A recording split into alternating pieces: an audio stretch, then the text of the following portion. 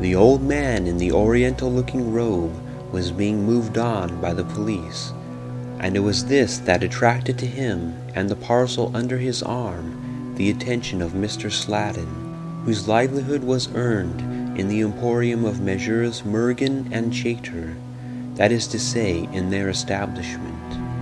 Mr. Slatin had the reputation of being the silliest young man in business. A touch of romance, a mere suggestion of it, would send his eyes gazing away as though the walls of the emporium were of gossamer, and London itself a myth, instead of attending to customers.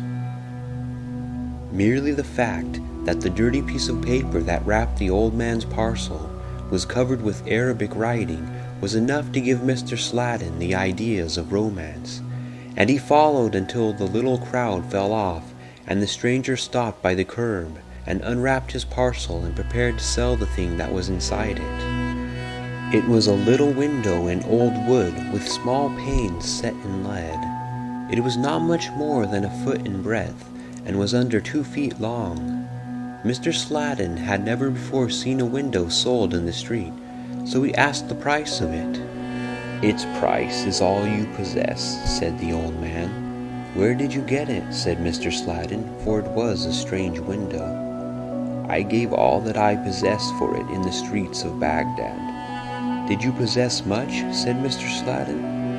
"I had all that I wanted," he said, "except this window." "It must be a good window," said the young man. "It is a magical window," said the old one. "I have only 10 shillings on me, but I have 15 and 6 at home." The old man thought for a while. "Then 25 and 6 pence is the price of the window," he said. It was only when the bargain was completed, and the 10 shillings paid, and the strange old man was coming for his 15 and 6, and to fit the magical window into his only room, that it occurred to Mr. Slatin's mind that he did not want a window. And then they were at the door of the house in which he rented a room, and it seemed too late to explain. The stranger demanded privacy when he fitted up the window, so Mr. Slatin remained outside the door at the top of a little flight of creaky stairs. He heard no sound of hammering, and presently the strange old man came out with his faded yellow robe and his great beard and his eyes on far-off places. "It is finished," he said, and he and the young man parted, and whether he remained a spot of color and an anachronism in London, or whether he ever came again to Baghdad, and what dark hands kept on the circulation of his 25 and 6, Mr. Slatin never knew. Mr. Slatin entered the bare-boarded room in which he slept, and spent all his indoor hours between closing time and the hour at which Messrs. Mergen and Chater commenced. To the penitents of so dingy a room, his neat frock coat must have been a continual wonder. Mr. Slatin took it off and folded it carefully, and there was the old man's window rather high up in the wall. There had been no window in that wall hitherto, nor any ornament at all but a small cupboard, so when Mr. Slatin had put his frock coat safely away, he glanced through his new window. It was where his cupboard had been, in which he kept his tea things. They were all standing on the table now. When Mr. Slatin glanced through his new window, it was late in a summer's evening. The butterflies some while ago would have closed their wings, though the bat would scarcely yet be drifting abroad. But this was in London. The shops were shut, and street lamps not yet lighted. Mr. Slatin rubbed his eyes, then rubbed the window, and still he saw a sky of blazing blue, and far, far down beneath him, so that no sound came up from it or smoke of chimneys, a medieval city set with towers, brown roofs and cobbled streets, and then white walls and buttresses, and beyond them bright green fields and tiny streams. On the towers archers lolled, and along the walls were pikemen, and now and then a wagon went down some old-world street and lumbered through the gateway and out to the country. and now and then a wagon drew up to the city from the mist that was rolling with evening over the fields. Sometimes folks put their heads out of lattice windows. Sometimes some idle troubadour seemed to sing, and nobody hurried or troubled about anything.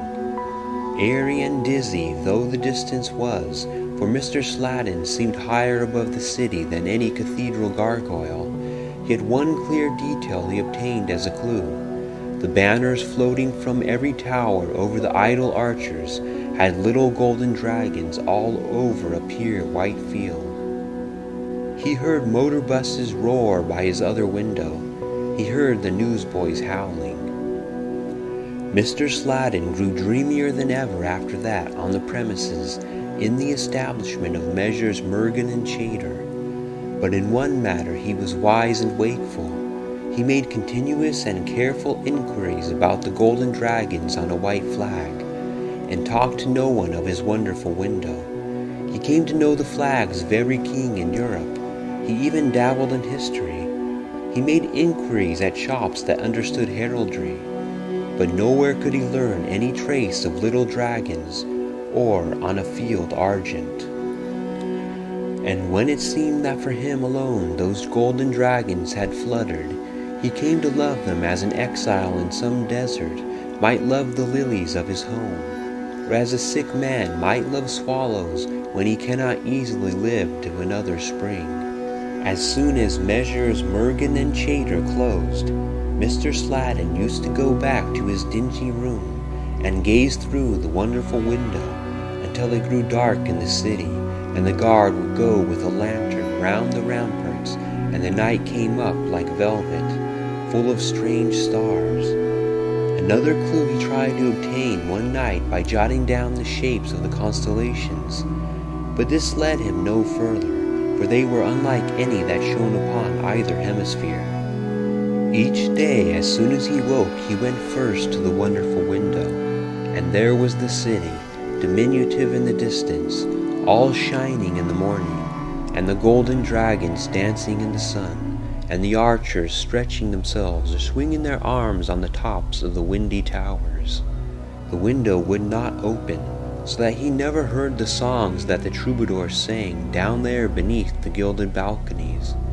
He did not even hear the belfries' chimes, though he saw the jackdaws routed every hour from their homes, and the first thing that he always did was to cast his eye round all the little towers that rose up from the ramparts, to see that the little golden dragons were flying there on their flags.